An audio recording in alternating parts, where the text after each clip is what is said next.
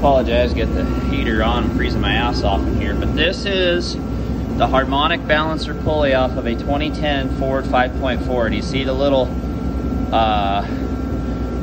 ears there that kind of look like waves? This is the O'Reilly Chrysler Harmonic Balancer Puller. It, with the second longest push rod, works perfectly for a Ford 5.4 liter later model that has these holes cast shut. And I had a lot of problem finding a proper harmonic balancer because I couldn't find information on it, so I wanted to share this with you. You'll need a 15/16 open end. I recommend using the closed end of the wrench to hold it back towards the left to keep it from slipping off. It takes a little bit to get them on there correctly if you're working from above like I did. And then a 3/4 socket to turn the wrench.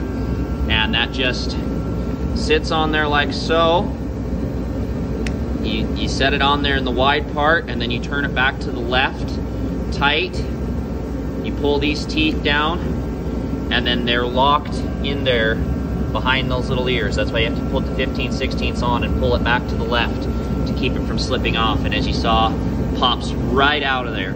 So that was a lot of grief for me. Hopefully this video saves you. I think it's $74 to rent this. There's an exactly the same one built by OTC on Amazon for $45. It's the exact same kit if you want to buy it. I'm going to clean this up and take it back.